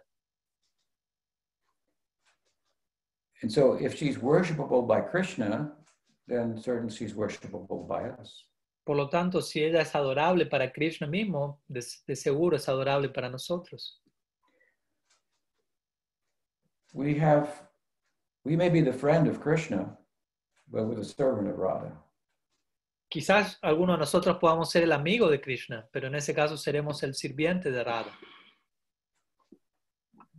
Of course, that servitude will also have a little bit of friendliness to it as well. Obviamente esa servidumbre va a incluir cierto elemento de amistad también. The Manjaris, we find in the words of Raghunath Goswami, he says, I don't have the audacity to think of myself as a friend of Radha, like Lalita, Vishaka, and so forth. But rather, I aspire to be a servant of Radha. Incluso en el caso de las Manjaris encontramos este humor. Por ejemplo, Raghunath Goswami él dice, yo no tengo la audacia de considerarme a mí mismo un amigo, una amiga de Radha, como Manjari, como alguien como Lalita o Vishaka, más bien yo aspiro a convertirme en la sierva de Radha. And Radharani herself, as I said earlier, is thinking of herself as a maidservant of Krishna. ¿No? Y Radharani misma, como mencionamos previamente, se considera a sí misma como una sirvienta de Krishna. Of course, the Manjari Bhav is a serving disposition towards Radha from one angle of vision, but as I said, it borders on friendship, and therefore we find him sitting on the same bed with Radha and so forth. Entonces, Manjari Bhav representa un tipo de servidumbre hacia Radha desde una perspectiva en particular, pero también contiene ciertos elementos de amistad y en ese marco las Manjaris se sientan con Radha en su misma cama, etc. It's also said to be a form of Suhrit Bhava, which means love of the friend. So también se considerarse como Suhrit Bhava o amor de un amigo o amiga. Entonces puede considerarse así. Where they love the friend, this would be more than Krishna, the friend being Radha, that's called Bhavulas. ¿No? Y cuando uno ama más al amigo que a Krishna, por decirlo así, en el caso de Radha siendo esa amiga, eso se considera como Bhavulas. But as I say, it's more of a servanthood that borders on friendship. Pero principalmente aquí estamos hablando de un tipo de servidumbre que de alguna manera bordea, por decirlo así, conecta en un punto con amistad. So we find this even in our founding acharyas, such high regard for Radha, because her love is such so extraordinary. I mean, it's astounding, and if it's understood properly, if we look at ourselves in comparison, we think, I could just have to bow down to this. Entonces encontramos incluso este mismo espíritu en nuestros acharyas fundadores, quienes tenían el amor de Radha en alta estima, ¿no? Siendo que si uno contempla uno mismo la grandeza del amor de Sri Radha, y en comparación a eso, ¿cuál es la condición de uno? Naturalmente uno se va a ver inclinado a inclinar su cabeza ante eso. Her prema is pure madhurya, but it is the highest form of Aishvarya. En un sentido suprema es madhurya puro, pero al mismo tiempo representa la más elevada forma de Aishvarya. It conquers Krishna. What could be more powerful? Conquista a Krishna, ¿qué puede ser más poderoso que eso?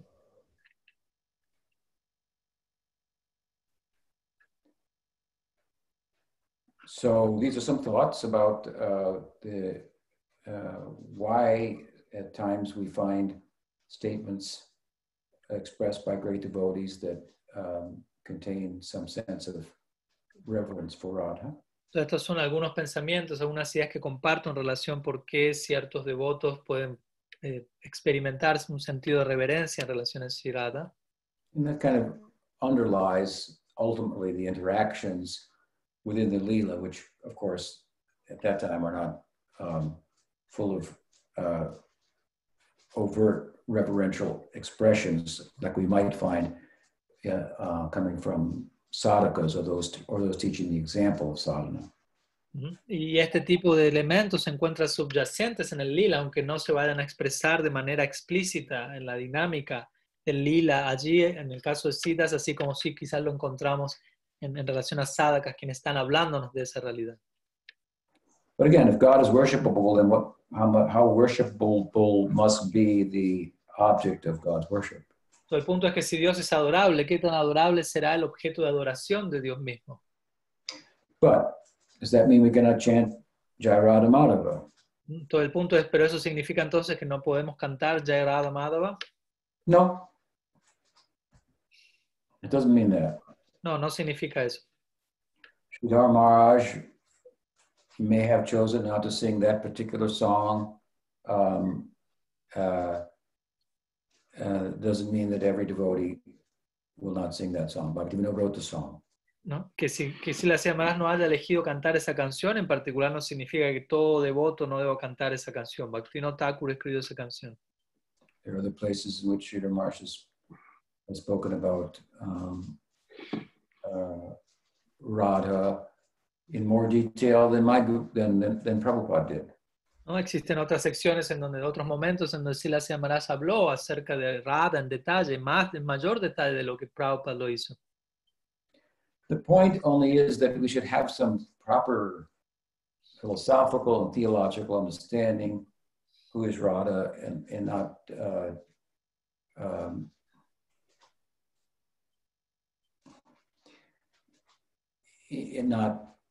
unintentionally make less of what she is, which is done even sometimes in the name of glorifying her. Entonces, el punto es que debemos tener una comprensión teológica, filosófica de quién es Radha y no hacer menos de quién ella es, incluso sin tener la intención, pero a veces eso puede ocurrir. En el nombre de glorificarla a ella incluso. Perdón. We cannot imitate an extreme statement of Raghunath Das Goswami, like, who cares for Krishna? Por ejemplo, uno no puede, imitar una declaración extrema como la de Raghunath Das Goswami, que él llegaría a decir, ¿a quién le importa Krishna? We have to look and see, yes, Radha loves Krishna like no one else. How attractive Krishna must be.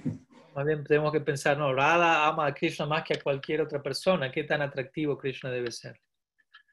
So anyway, I think that statements like that of Sridhar Maharaj are just a way that of emphasizing the point of that this is a high thing. It doesn't mean that we can't enter there, we can't participate there, we can't say her name or anything like that. Entonces, más bien, entonces, en conclusión, yo creo que estas declaraciones, como las de las llamadas, intentan establecer que este tema es algo elevado, pero no significa que no podemos proyectarnos allí, entrar allí, cantar el nombre de Radha, etc. No significa eso.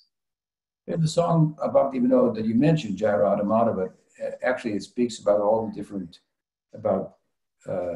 it speaks about Madhurya, Sakya, and Vatsalya, Dasya, Braj. Y la canción que tú mencionas de Bhaktivinoda Thakur, Jai Radha Madhava, en verdad no habla solo de Madhurya Rasa, sino que habla de Vatsalya, Sakya y Madhurya en Braj. Prabhupada sang the song in the mood of Sakya Rasa, and he revealed that in his explanation of the song. ¿No? Prabhupada, por ejemplo, cantó esta canción en el humor de Sakya Rasa y él reveló esto en su explicación de la explicación que él dio a esta canción. Sakas like Subal, they love Krishna as a friend, but they're servants of Radha. ¿No? Por ejemplo, Sakas como Subal, ellos aman a Krishna como un amigo, pero ellos son sirvientes de Radha. I hope that helps. Espero que eso ayude. Should we continue, Guru Maharaj? Is there any other question? There, like 10 or something. All right, we'll try another one. Okay, one question from Mahalakshmi Dasi from Argentina.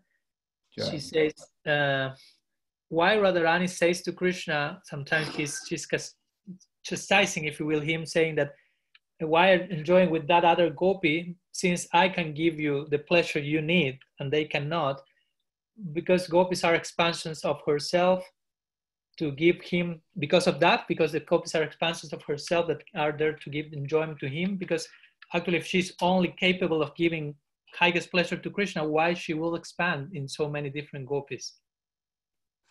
Yeah. May I translate? Yeah. Mahalakshmi Das se pregunta, ¿por qué Sri Radharani le dice a Krishna, le reprocha el hecho de disfrutar con otras gopis, exponiendo que solo ella puede darle a él el placer que él necesita? Porque las gopis son expansiones de ella misma para satisfacer del disfrute de él. Pero si ella solo pudiera darle placer a él, ¿por qué se expandirían las diferentes gopis? Yes, Radharani expands as so many gopis to please Krishna in different ways at different times. That's true. Entonces Radharani se expande en la forma de otras gopis para darle placer a Krishna en diferentes momentos. Eso es cierto. But even as he may be pleased by some aspect of Radharani for the moment, nonetheless, only she can fully satisfy him. Pero pese a que Krishna puede estar satisfecho con un aspecto de Radharani expandido en la forma de una gopi por un momento, al mismo tiempo solamente ella puede darle a él satisfacción plena directamente. So she allows that and even promotes that and may even help Krishna to meet with such a gopi to satisfy him in a particular way. Entonces, en un sentido, Radharani promueve eso, permite eso, que Krishna puede ir donde alguna gopi y encontrar un cierto tipo de satisfacción con ella en cierta medida. But in a mood of love and expressing her love, she may also say to him at times that, why are you going there for one aspect when you could get all that from me? You're not very wise.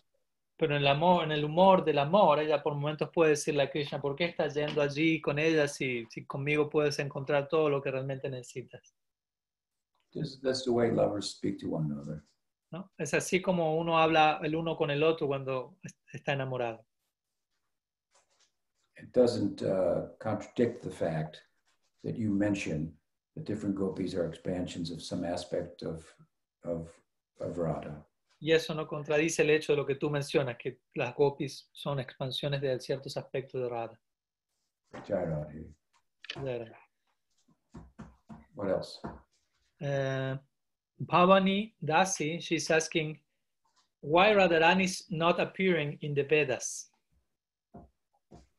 Why should she appear in the Vedas? Let me translate, yeah. Mi pregunta es por qué, Bhavani pregunta, ¿por qué Radharani no aparece en los Vedas? Y si la Tripurari pregunta, ¿por qué debería ella aparecer? Is Krishna appearing in the Vedas? ¿Krishna aparece en los Vedas? Not the Krishna we're speaking about. Al menos no el Krishna del cual nosotros hablamos. So why should Radharani appear there if Krishna's not there? Entonces, ¿por qué Radharani debería aparecer allí si Krishna no está allí? The Vedas deal mostly with the modes of nature, Krishna says. Los Vedas principalmente lidian con las modalidades de la naturaleza. Krishna mismo dice esto. And then a smaller part of the Vedas speak about the Atma and Brahman. Y cierta sección pequeña de los Vedas hablan sobre Atma y Brahman. Speaks about Vishnu, about Narayan. Hablan un poco acerca de Vishnu, Narayan.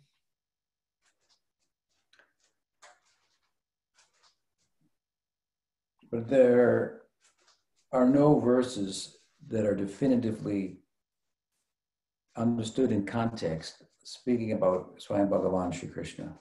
Pero no hay ningún verso en que hable definitivamente en contexto de acerca de Swayam Bhagavan Sri Krishna. Anywhere in the Vedas or the Upanishads. Ni en los Vedas ni en los Upanishads. So if Krishna's not there, why should Radharani be there? El punto es que Krishna no está allí mencionado. ¿Por qué Radharani debería estar allí? Now, when we come to Srimad Bhagavatam, that's all about Krishna. Ahora, si vamos al Srimad Bhagavatam, la obra entera es acerca de Krishna. So someone may ask why Radharani is not mentioned in Srimad Bhagavatam. Entonces, ahora alguien quizás pregunte en ese sentido por qué Radharani no es mencionada en el Srimad Bhagavatam. And of course, she is mentioned indirectly by Sukadeva Goswami when he's explaining the Rasa Lila to Raj Parikshit. Y ahora en ese sentido, sí, en realidad ella es mencionada, pero indirectamente por Sukadeva Goswami cuando él está explicando el Rasa Lila a Maharaj Parikshit. And there are different explanations as to why he does not mention her name directly.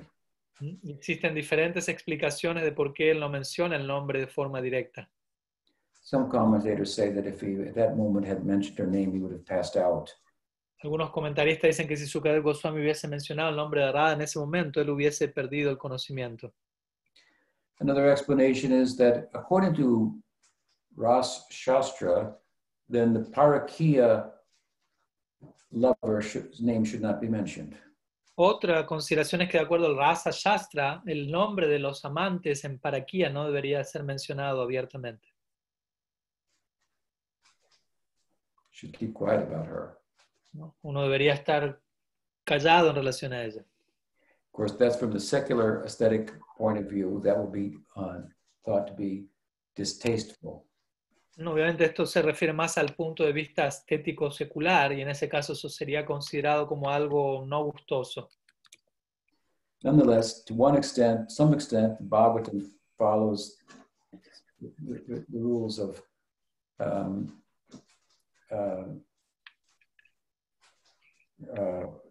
rasa tattva, dramatic and poetic considerations. Y en cierta medida el Bhagavatam sigue algunas de estas consideraciones de rasa tatua y consideraciones relacionadas a las piezas dramáticas, teatrales, etc. But at the same time, if we study the writings of the Goswamis, we can see how Sukadeva is speaking considerably about the love of Radharani without mentioning her name. ¿No? Pero si estudiamos los escritos de los Goswamis, podemos ver a través de ellos cómo Sukadeva Goswami de hecho está hablando considerablemente acerca del amor de Srimati Radharani, pero sin mencionar su nombre directamente. This gopi had more love than all the other gopis combined, some gopi. Entonces, está este famoso verso del Bhagavatam, Anaya Radhito Nunyam, que se refiere a esta gopi, se refiere a Radha. Ella tiene más amor por Krishna que todas las demás gopis combinadas. So he says, if you study the Leela and so forth, he went with Radha and so on and so forth, then you find that he's saying more really about the love of Radha than you'll find in other Puranas. Entonces, en ese sentido, si tú estudias cómo sigue el Lila, etc., él está diciendo más aquí del amor de Radha que lo que se dice en otros Puranas.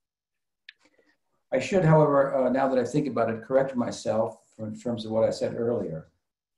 Ahora que estoy pensando sobre lo que dije antes, me debo corregir a mí mismo en relación a algo que dije. In as much as there is one Upanishad in which Krishna is mentioned. ¿No? En relación a que existe un Upanishad en el que Krishna sí es mencionado. That is the Gopal Tapani Upanishad. Y ese es el Gopal Tapani Upanishad. Of course,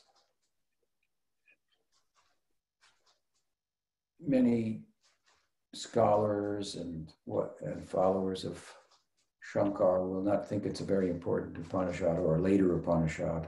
Y por supuesto, algunos académicos o seguidores de Shankara no van a considerar este Upanishad como un Upanishad como fidedigno o algo más bien que se escribió más adelante. But I believe it is considered one of the 108 Upanishads, and Krishna's mentioned there. Pero yo creo que se está considerado dentro de la lista de los 108 Upanishads centrales y Krishna es mencionado allí.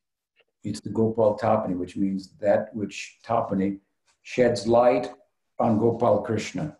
¿No? Se llama Gopal Tapani, significa Tapani aquello que arroja luz sobre Gopal Krishna. And it does describe him as Swami Bhagavan. Y allí se lo describe a él como Swayam Bhagavan. And Radharani is mentioned there. Y Radharani es mencionada allí. There she's referred to as Gandharbika. Allí ella se le da el nombre de Gandharbika. And so she may have different names, just like Krishna has different names. Quizá ella puede tener distintos nombres, así como Krishna mismo tiene diferentes nombres. But she's very clearly mentioned there. Pero ella es mencionada muy claramente allí. Following that example, Pujapachita Maharaj named his deities Radha Gandharbika. What is it? Govinda Sundaram. Radha, what is it? Gandharbika Govinda Sundaram. Yeah, Gandharbika Govinda Sundar. Entonces, siguiendo este mismo ejemplo, Shilasiya Maharaj nombró a sus deidades Gandharbika Govinda Sundaram. Bhaktisiddhanta Saraswati Thakur also used to like to invoke this particular name of Radha. ¿No? Bhaktisiddhanta Saraswati Thakur también gustaba de invocar este nombre en particular de Radha. So, but in general, the Vedas are not about Goloka Vrindavan. Pero de nuevo, en general, los Vedas no tratan acerca de Golok Vrindavan. In a broader sense, if you put it all together, we see it's pointing there. But when you look at them separately from that whole picture given by the Goswamis, for example, then Vedas typically are not talking about Goloka Vrindavan. En un sentido muy general podemos decir que los Vedas apuntan hacia allí, pero si no lo vemos a través de los lentes de los Goswamis, no vamos a ver que los Vedas apunten hacia Golok Vrindavan. What else? There's one more question, actually, one last question, but there's also one comment by Avinash. He says that plum in India they call aloo bukhara. Aloo bukhara, what is it? What color is it? Okay, let's see. He said by chat, so he may send the answer later. So meanwhile, there's one question from Indra Bahia. She's asking in connection to the name Radha, where does the word aparadha comes from? So I translate. Indra Bahia pregunta de dónde viene la palabra aparada. So it means to go against worship. Entonces aparada significa ir en contra de la adoración. Radha means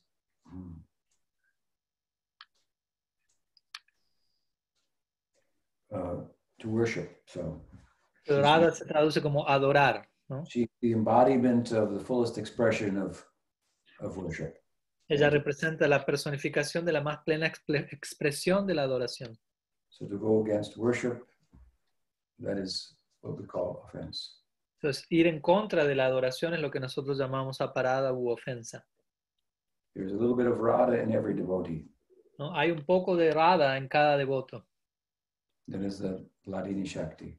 El Ladini Shakti es eso. To go against Bhakti, that is to go against Radha. Entonces, ir en contra del Bhakti significa ir en contra de Radha. Go against the worship of Krishna. Ir en contra de la adoración a Krishna. So don't do that. Entonces, no hagan eso. Jai Sri Radhe, Radhastami ki Jai. Jai. Guru Bhakta Vrinda ki Jai. Jai. Gaur Premanandi. Tribo. Jai. Shila Bhaktivedanta Tripurari Swami Maharaj ki Jai. Thank you so much.